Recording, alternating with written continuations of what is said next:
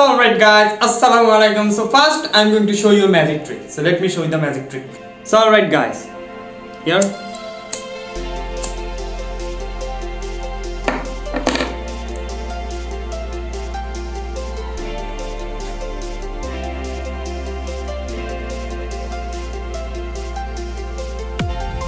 So alright guys, you guys saw the magic trick. I think you guys wanted to know what's the reason behind this thing, behind this magic trick. Actually it's totally science.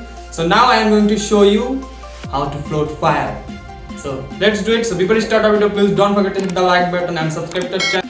So alright guys, so all you guys need 2 lighter, pen, ink. What we are going to do, first we are going to take out this steel cap from lighter.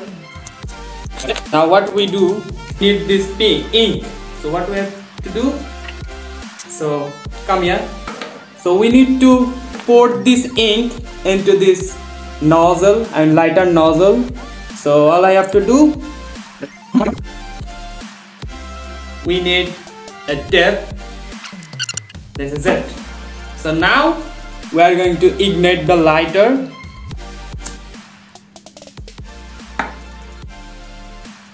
And as you guys can see, the fire is floating.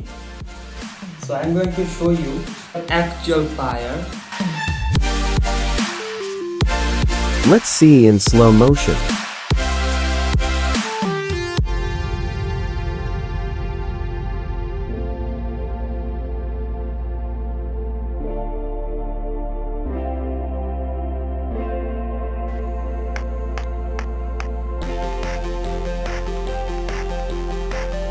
Alright guys, so what's happened here, guys, I need to put that mask on because the air was extinguished. What's happened here, the pen ink is pretty vicious. It's make that hole smaller, I mean the nozzle. When there is a smaller hole, that means there has to be higher velocity. Basically by coating it with pen, you are increasing the velocity of the button coming out of the lighter, and you increase it so much that it creates liftoff. So depending on how much ink you get in there into the nozzle, and you can adjust the height of the flame and height of the fire flame.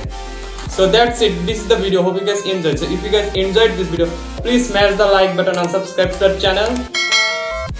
So this is Lord of Experiment. My name is Mushfiqur Rahman, and I will catch you in the next video. So tata, bye.